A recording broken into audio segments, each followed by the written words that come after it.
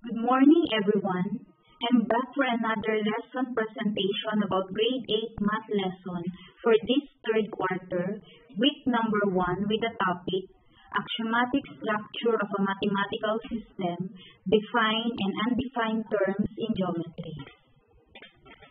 Before the lesson, kindly answer the following learning task number 1. Look at the picture and then answer the questions that follow. Question number 1. What do you see in the picture? Question number 2.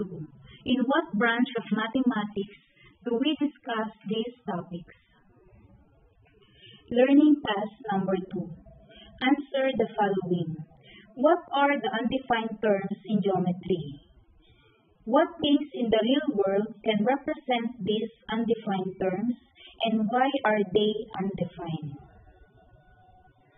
When we say undefined terms, these are the terms that are not precisely defined and are generally accepted. The first undefined term is a point. A point indicates a location in space. It has no dimension. It has no length, no width, and no height or thickness. A point is usually named with a capital letter. The following example is read as point P. In the coordinate plane, it is named by an ordered pair x, y. The second undefined term is a line. A line is a straight mark with arrowheads on both ends. It has infinite length, no width, and no height or thickness. A line's length extends in one dimension that goes on infinitely in both directions.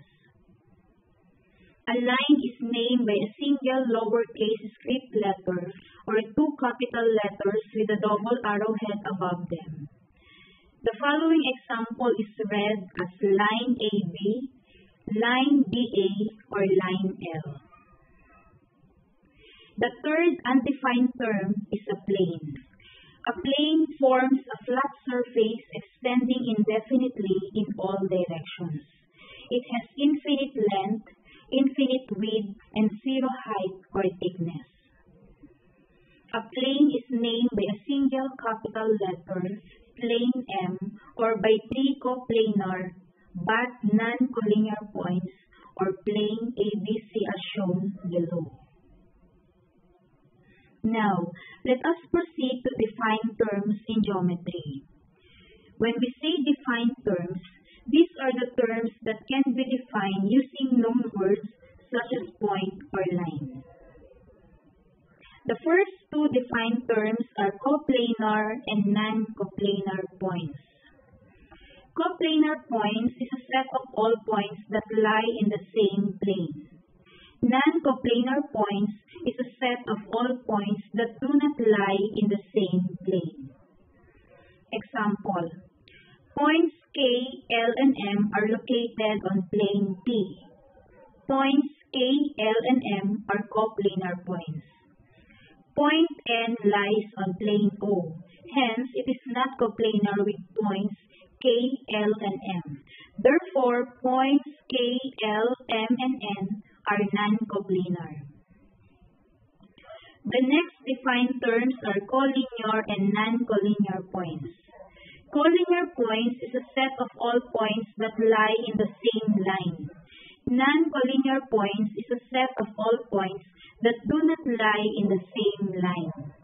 Example: points Q, R, and S lie on line L.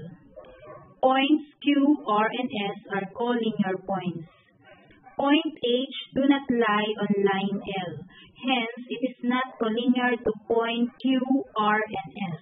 Therefore, points Q, R, S, and H are non-collinear points.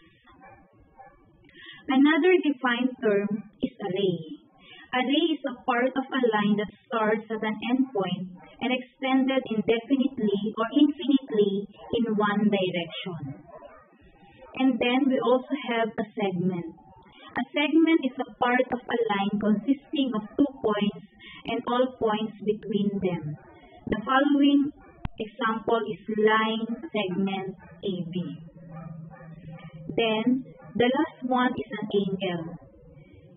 It has two rays or two line segments having a common endpoint known as vertex. Now, kindly answer learning task number 4, letter A and B.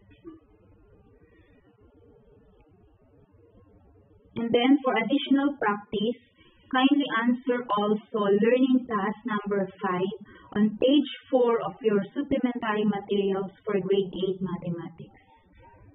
And then kindly answer also the assessment tool that has been uploaded in your Google Classroom, the worksheet 3.1. So that's all, and thank you for listening.